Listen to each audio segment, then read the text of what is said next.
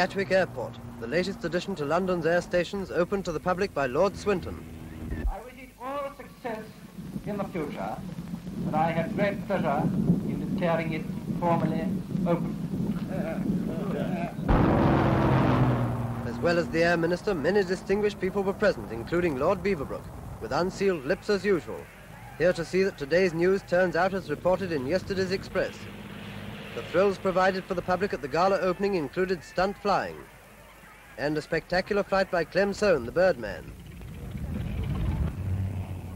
Diving and swerving, he's racing to the ground.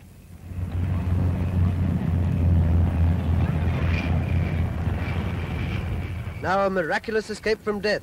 An unrehearsed thrill came when he fought to open his parachute and it fouled the Birdman's wings. Emergency chute opened in the nick of time when he was only 100 feet from the ground.